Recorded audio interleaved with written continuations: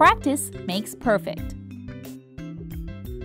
Anything is possible through consistent practice. Or, to be good at anything, one must practice patiently. When Tom started baking for the first time, he burned all of his dishes. Nothing he made was good enough to be put out on the table, but he did not give up. He believed that practice makes perfect. He practiced every day until his pies and tarts were baked to perfection.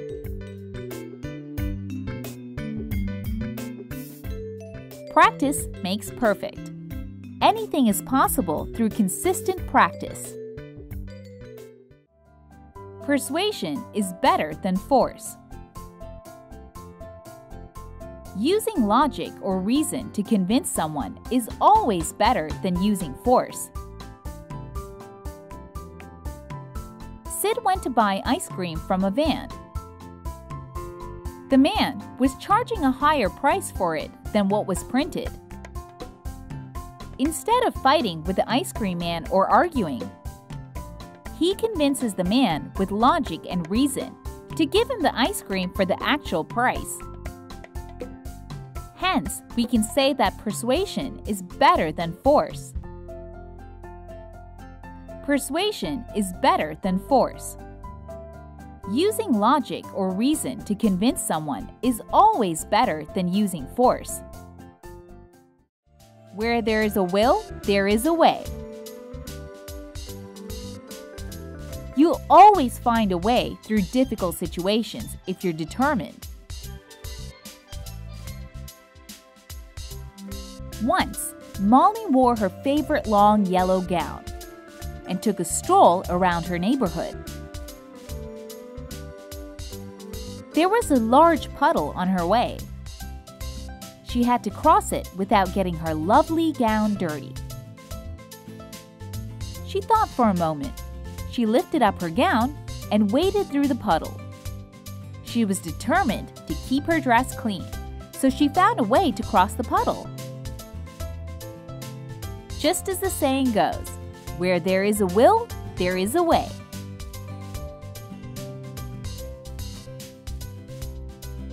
Where there is a will, there is a way. You'll always find a way through difficult situations if you're determined. Two wrongs don't make a right. Never harm another person just because they have harmed you. Sam and Jessica were good friends. They always played together. Once when Sam was with some new friends of his, he ignored Jessica and walked away. This hurt her a lot. But after a few days, when Jessica was walking with a new friend, she stopped and introduced her friend to Sam. When Sam asked her why she didn't ignore him back, she explained that she believed two wrongs don't make a right. Two wrongs don't make a right. Never harm another person just because they have harmed you. Failing to plan is planning to fail. To succeed in any task, one must make careful plans. Peter invited all his friends to party at his home on a weekend, but did not plan how he would organize it. Having left the details to the very last minute, creating a lot of confusion, and spoilt the fun for Peter and his friends. This made him realize that failing to plan is planning to fail. Failing to plan is planning to fail. To succeed in any task, one must make careful plans. Too many cooks spoil the broth. If too many people are involved in a task, even a simple task can go wrong. Anne's mother asked her to clean her room and warned her that she could not go to play before it was done. Soon, her friends came to call her. Anne was suddenly inspired by an idea and asked her friends for help. Soon, all of them were busy helping her put things out of the way. At the end of 1 hour, Anne's mother entered, only to find the room even messier than before. Since her friends did not know where everything went, they had moved stuff around to make room, creating more mess. On seeing this, Anne's mother said, "Too many cooks spoil the broth." Too many cooks spoil the broth. If too many people are involved in a task, even a simple task can go wrong. Forewarned is forearmed. Prior knowledge of possible danger or problem prepares us better for the coming challenges. In a lake, in a faraway land, lived 3 fish. They loved their home and were content living there. But one day, as they were swimming around the edge of the lake, they heard 2 fishermen talking about fishing in that part of the lake. Since the 3 friends knew about the danger, they were able to escape the fisherman's net by using different ways. Thus, we can say that being forewarned is forearmed. Forewarned is forearmed. Prior knowledge of possible danger or problem prepares us better for the coming challenges. It takes 2 to make a quarrel. When there is a bitter argument between 2 people, they're both responsible for the bitter feelings they cause each other. Molly and Sid fought over who would go first while playing a game. They pointed fingers at each other while their mother intervened. They created a whole lot of unrest. Their mother finally told them that they were both equally responsible for their quarrel, quoting the proverb, "It takes 2 to make a quarrel." It takes 2 to make a quarrel. When there is a bitter argument between 2 people, they're both responsible for the bitter feelings they cause each other. It takes all sorts to make a world. People vary greatly in character, taste, and abilities. Different people have different abilities. Some can sing, some can dance, some are good at studies. Each job requires special skills, be it a pilot, doctor, or a farmer. All are proficient in their own fields. It is these different abilities that make life interesting and fun. Thus, it takes all sorts to make a world. It takes all sorts to make a world. People vary greatly in character, taste, and abilities. Like father, like son. A son's character or behavior are generally expected to be like that of his father. Chris was trying to abandon his very old father as he was useless and unproductive. Upon knowing this, his young son Carl said he would do the same when he grew old. When Chris asked why, Carl replied, "Like father, like son," implying that he would follow his father's actions and do the same when Chris grew old. This made Chris realize his errors, as he understood that his son would learn from his actions and follow a similar path. Like father, like son. A son's character or behavior are generally expected to be like that of his father. Tomorrow is a new day. There is always a new day to start afresh. Lily was studying very hard for her exams, as there were only a few days left. But today, she's feeling unwell and cannot concentrate. Her mother asks her to rest and start afresh the next day, as tomorrow is a new day.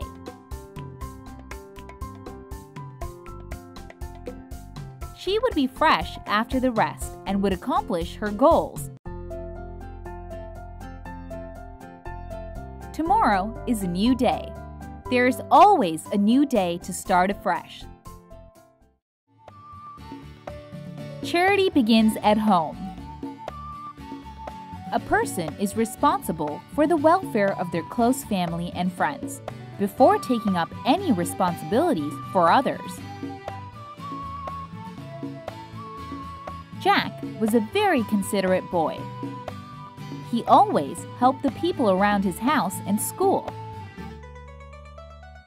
But he was never at home to help his sisters with the chores. Seeing this, his mother explained to him that it was a very nice thing to help people around, but you must first help your family with the work. This is because you have a responsibility to them, and that charity begins at home. Charity begins at home. A person is responsible for the welfare of their close family and friends before taking up any responsibilities for others. Bitter pills may have blessed effects.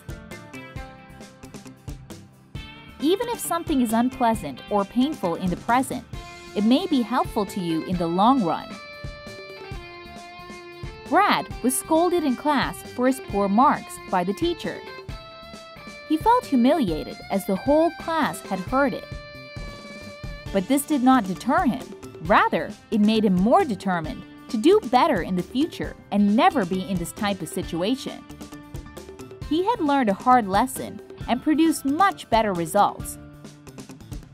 This shows us that bitter pills may have blessed effects. Bitter pills may have blessed effects.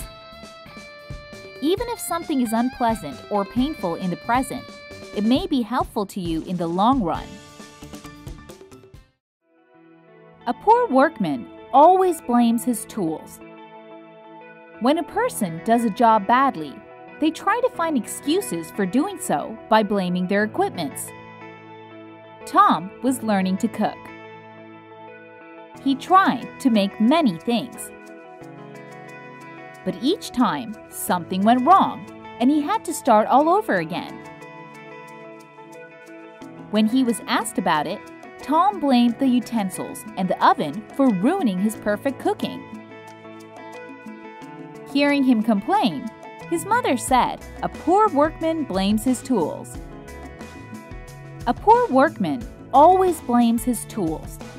When a person does a job badly, they try to find excuses for doing so by blaming their equipments. Slow but sure wins the race. Working consistently is the key to reach any goal or success. The moral of the fable, Hare and the Tortoise, tells you how the tortoise wins the race. Though the tortoise is slow, he walks at the same pace all through the race. Leads to him winning the race. The hare, who is not consistent in reaching the goal, falls behind.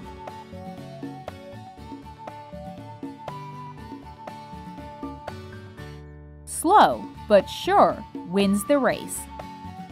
Working consistently is the key to reach any goal or success. Never put off till tomorrow what can be done today. Always complete what you can now, as tomorrow is uncertain. Going over your lessons every day helps you score better in your exams with little effort. Eric followed this method and scored well. But his brother John spent his time watching television and playing. He left his studies till the last minute, because of which he had to study a lot in the last minute and scored less. So, never put off till tomorrow what can be done today. Never put off till tomorrow what can be done today. Always complete what you can now, as tomorrow is uncertain. A good conscience is a soft pillow. You sleep well when you're guilty about nothing. Having scored low marks in his exams, Tom does not inform his parents about it. He feels scared of being scolded. But Tom is an honest and good boy. So he's unable to get any sleep, as he feels guilty about hiding the truth from his parents. He realizes that a good conscience is a soft pillow.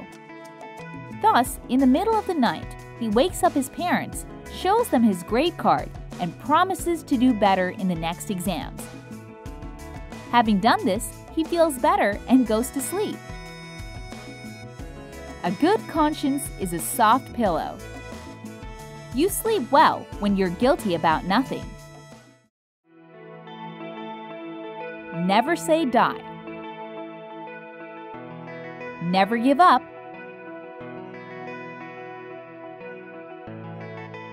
Soldiers of a country defend the borders in all weathers and conditions. They could easily give up in such conditions, but they never do, and following the saying, never say die. They protect our borders with their life, day in and day out.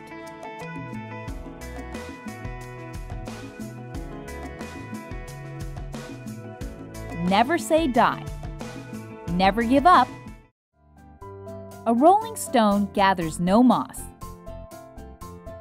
A person who does not settle in one place will not gather any wealth, status, responsibility, or commitment.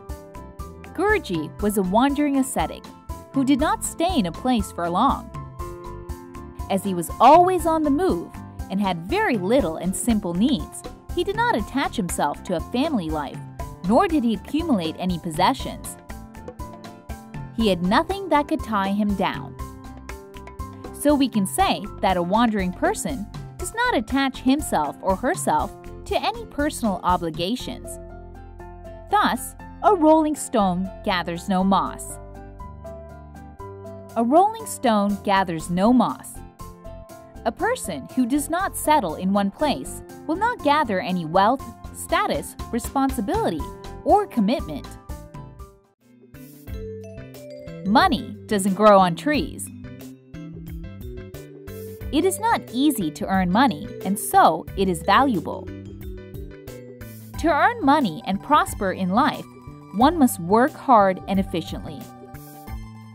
This is because money doesn't grow on trees. Brian once asked his mother what it means when people said, "Money doesn't grow on trees." To explain what the proverb meant and how difficult it was to make money, she told him what she did every day. She went to work every day. She was paid for all her hard work at the end of the month. Now I get it, why I should be careful while spending money. A lot of hard work goes into making it. Money doesn't grow on trees. It is not easy to earn money, and so it is valuable. If life deals you lemons, make lemonade. Have an optimistic attitude in the face of adversity or misfortune. Cindy was a very optimistic person. She never let any situation dampen her spirits. She was once invited to a friend's birthday bash, but she fell sick on the day of the party. She felt bad that she wouldn't be able to make it, but she decided that she will still have fun, as she planned to. She called her family into her room and played a couple of rounds of board games. When life deals you lemons, make lemonade. If life deals you lemons, make lemonade. Have an optimistic attitude in the face of adversity or misfortune. Sticks and stones may break my bones, but names will never hurt. Being indifferent to insults. Eric and Jane had an argument over something. At one point, Eric started calling Jane names. He started saying things that were extremely hurtful. Jane remained calm and stuck to her point, despite all the repeated insults. This surprised Eric, and he asked her why she was not hurt by his words. To which she said, "Sticks and stones may break my bones, but names will never hurt." Sticks and stones may break my bones, but names will never hurt. Being indifferent to insults. Every stick has two ends. All stories have different perspectives. Mary came into the room and saw Chris holding her favorite doll. It was broken at the neck. Seeing this, Mary was very upset and blamed Chris for doing this. She did not even let him explain. Later, she realized that Chris was trying to mend the doll and that it was already broken when he came into the room. Thus, always listen to the other side of the story, as it may give you a different perspective. In other words, every stick has two ends. Every stick has two ends. All stories have different perspectives. When the cat's away, the mice play. In the absence of authority, people sometimes misbehave. Miss Caroline's class was generally well behaved. But sometimes, when she was not around, the class would make a lot of noise and trouble each other. This would disturb the other classes, resulting in the class getting punished. Hence, we can rightly say, "When the cat's away, the mice play." When the cat's away, the mice play. In the absence of authority, people sometimes misbehave. Teachers open the door, but you must enter by yourself.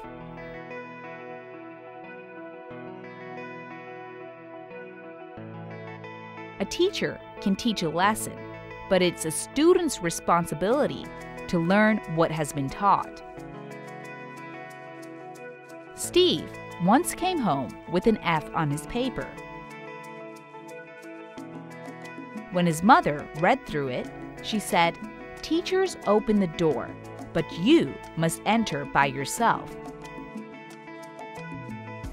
That it was Steve's responsibility to put in extra effort to understand whatever his teacher taught, and that was the only way he would learn anything.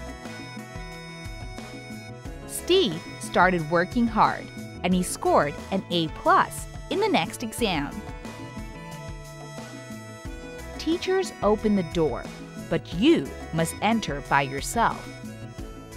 A teacher can teach a lesson, but it's a student's responsibility to learn what has been taught.